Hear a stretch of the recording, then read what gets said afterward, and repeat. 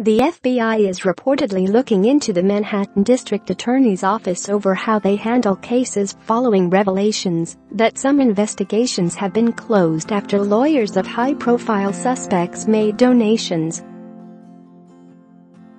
FBI agents have been gathering information about Cyrus Vance Jr.'s office for several months now, sources told the New York Daily News. They are investigating any possible undue influence in the handling of cases by the district attorney's office as they look into decisions made by Vance Jr. and his staff. Investigators have been looking at both current and former DA staffers and the extent of their relationships to outside private lawyers. The DA's office said they were not aware of the probe, and the FBI would not comment on its inquiry. A lawyer for Weinstein, who was not representing the Hollywood producer in that investigation, was found to have donated $10,000 to Vance in the months after the DA's office decided not to pursue the case.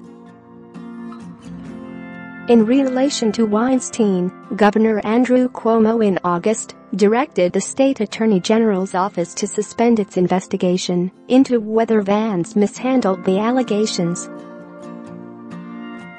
It was put on hold to avoid interfering with Vance's ongoing prosecution of Weinstein.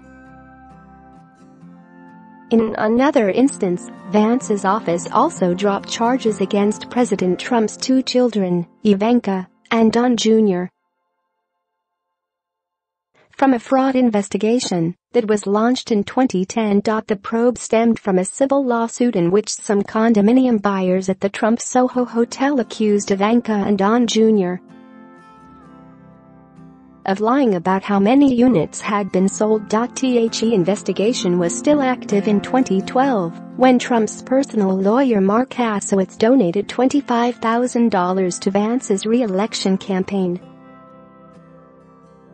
4 months after making the contribution, Kasowitz met with Vance to discuss the case. 3 months later, Vance halted the investigation. Share this article. Vance, a Democrat, said at the time that the fact that Kasowitz was a campaign supporter had no bearing on his decision. Records show that Vance returned the $25,000 donation from Kasowitz before their meeting, a step the prosecutor said was part of his policy of returning any money contributed by someone with a case before his office. 5 months after the investigation ended, Kasowitz gave another $31,993 to Vance's campaign committee. He returned the second amount in October 2017 after facing scrutiny